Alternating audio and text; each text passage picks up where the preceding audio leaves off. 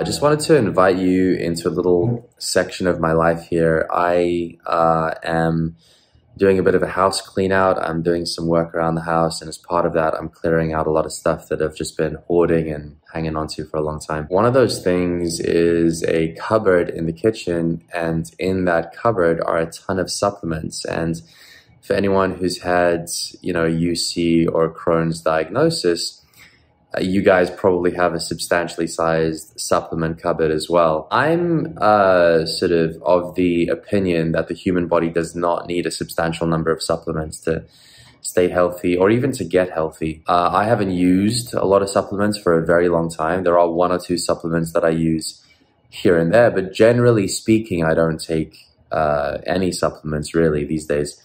But I've still held on to a bunch of supplements that I've accrued over the years.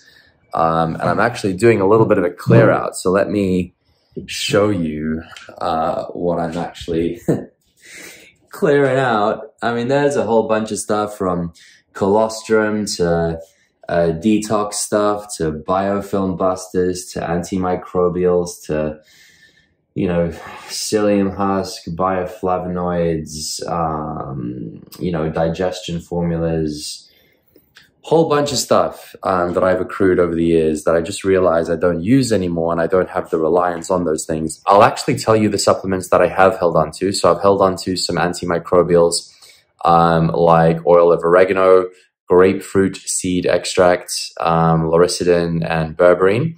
Because I do think that doing a cleanse occasionally can be a good idea. Also, these things are actually just pretty useful if you ever get sick and you don't want to go down the route of using antibiotics, which I'm quite against.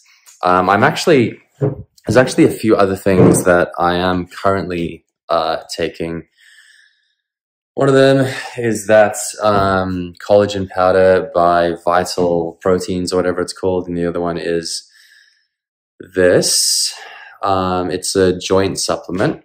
The reason for the collagen is not gut health. That is joint related as well. I have, over the years, had a lot of joint injuries from overuse and doing stupid stuff, both on and off the sporting field. So yeah, taking some supplements to help out with my joints, but that's pretty much all I do these days. I think one of the things that I would encourage you guys to consider regarding your current supplements is, have you seen the efficacy of them?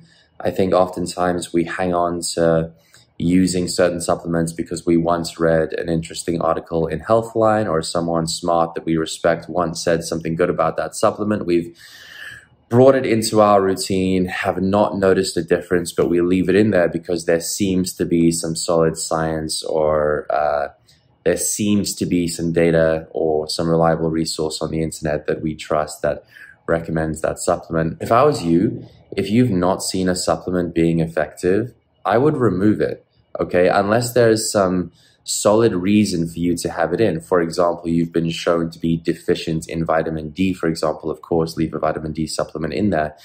But if you don't have a solid reason to leave that supplement in there, remove it. It's going to help you to build confidence in your own body. It's going to save you money. It's going to make you feel like you don't rely on umpteen different supplements and medications to stay healthy. If you are either struggling to get healthy or wanting to know how to stay healthy from ulcerative colitis or Crohn's disease, I'll leave a link for you to contact me either above or below this video. Failing which, guys, I hope you have a great day. Please subscribe and like the video if you haven't already, and I'll see you soon.